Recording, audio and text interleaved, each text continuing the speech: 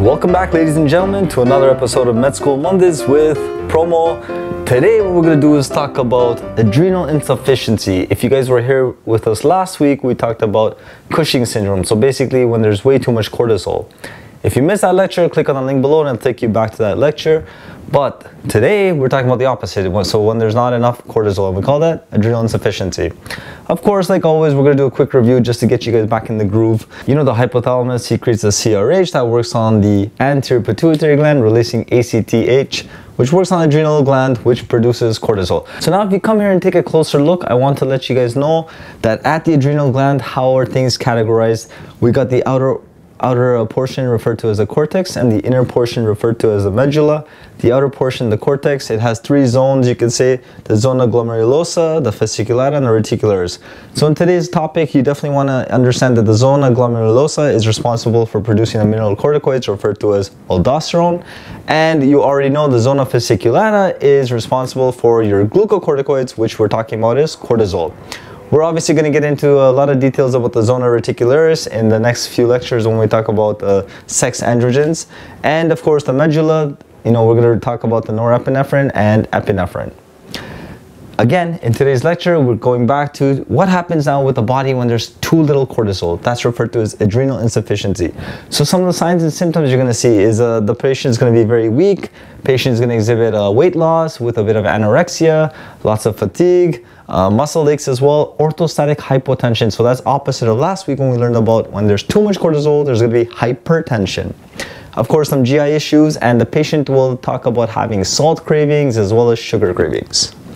Labs is a very, very important thing. You have to see what's going on in the labs. When we talk over here, we say over here, we got to do the serum electrolytes. So definitely measure the sodium levels, the potassium levels, and the hydrogen levels. It's going to be a big clue. It's going to tell you what is the cause of the adrenal insufficiency. Is it a primary cause, secondary cause, or a tertiary cause? Another thing you're going to notice, eosinophils are going to be increased. Cortisol levels will be low, of course, in all three situations as well. And you definitely have to measure ACTH levels, because if it's increased, it's going to tell you that it's primary, and if it's decreased, it's going to tell you it's either a secondary or tertiary cause. So let's talk about the causes in more detail. Again, what do we mean by primary, secondary, and tertiary causes? We've already thrown these terms out. You guys remember, anytime we say primary, we mean that the problem is actually at the level of the gland. So primary means that the problem is at the level of the adrenal gland. What's going on? Cortisol levels will be decreased, of course. The adrenal gland is not functioning. So if the adrenal gland is not functioning, that means the cortex is not functioning. The cortex, like we said over here, is that it produces the aldosterone as well as the cortisol. So that means this patient's aldosterone levels will be low as well. Now recall, what does aldosterone do? It works on the kidney, specifically the DCT, distal convoluted tubule, as well as the collecting duct. And what does it do? It reabsorbs the sodium and gets rid of the potassium, also gets rid of the hydrogen. So if the aldosterone is not being stimulated or not being produced, what happens? Instead, the patient is going to have low sodium, referred to as hyponatremia. The patient is going to have an increase in potassium, referred to as hyperkalemia. And the patient is going to have too many hydrogen ions, referred to as metabolic acidosis. So that's a big clue. That's why we definitely have to make sure we're checking out the labs. The ACTH levels, on the other hand, why are they going to be increased? You see this red arrow over here? It's showing that it's going to be increased. So take a look again. We know that if cortisol was in fact being produced, from last week's lecture, we learned that as cortisol increases, it goes back to the hypothalamus, goes back to the anterior pituitary gland, and suppresses it. So that way it balances it. Now, if cortisol levels are not being produced, of course, now you got a feedback loop telling the hypothalamus, telling the anterior pituitary gland, hey, produce some more. So now what's unique about primary adrenal insufficiency is that we have an increase in ACTH levels. And what does that cause? It causes an increase in MSH levels. MSH stands for melanocyte stimulating hormone. It is a byproduct of ACTH production from POMC. So keep that in mind. And that MSH is responsible for the skin and mucosal hyperpigmentation, a unique feature which is only going to be seen in primary adrenal insufficiency. Okay? Now for adrenal insufficiencies, we have acute causes and chronic cause. Acute means sudden, something suddenly happened. It's usually due to a massive hemorrhage, due to either septicemia caused by Neisseria meningitidis, or DIC, disseminated intravascular coagulation, or endotoxic shock. It's all referred to as the Waterhouse-Friderichsen syndrome, okay? For chronic situation, that's where we call it as Addison's disease.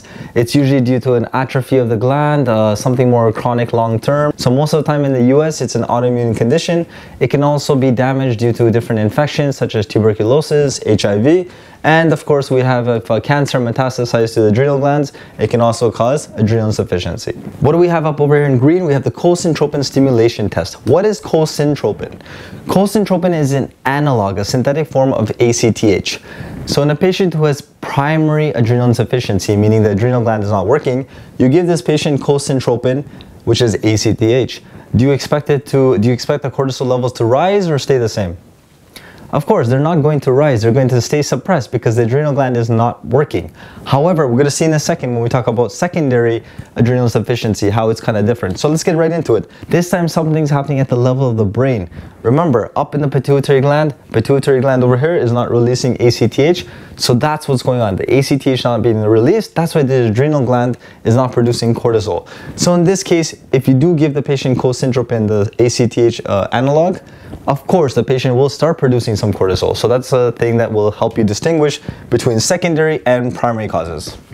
And of course in secondary cause, the ACTH levels will be low, as you can already imagine. So is MSH levels going to be high? No. So MSH levels will not be high. Therefore, this patient will not have any mucosal, no skin hyperpigmentation at all. Okay? And aldosterone levels will be normal. Now, why is aldosterone levels normal? Because aldosterone is not under the control of ACTH. So ACTH is low in a secondary cause. It's not going to affect the level of aldosterone. So that's why, again, the labs are so important, because now your sodium levels will be high, your potassium levels will be low, and your hydrogen ions will be low, which is normally expected. Awesome. And the last one is your tertiary causes. What is a tertiary cause? Basically, think of tertiary, think of treatment. So this patient has been on long-term treatment with some glucocorticoids. All of a sudden now, if you stop this patient, you stop all medications, the patient will present with adrenal insufficiency. So one thing, keep in mind, if you ever have a patient who's on long-term glucocorticoid therapy, if you need to stop the treatment, definitely taper it down slowly. Do not abruptly stop it, okay?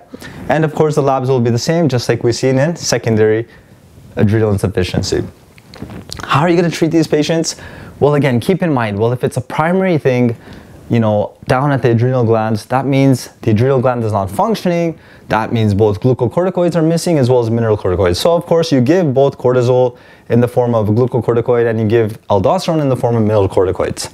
However, if it's something up in the brain like a secondary thing, then you do not have to give the patient mineralocorticoids, aka the aldosterone. You just have to supply the patient with glucocorticoids. What is the toxicity of having too much glucocorticoids? Think about what we talked about last time.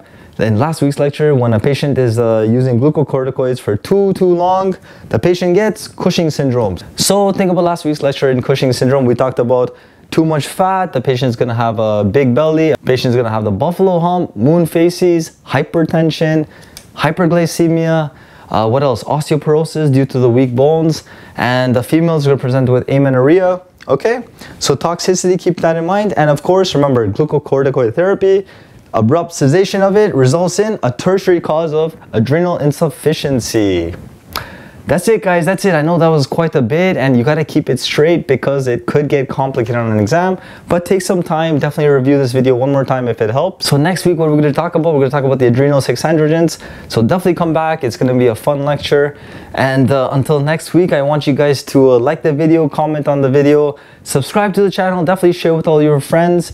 And until next week, make sure you guys have a good week. We'll see you next week on Med School Mondays with Promo.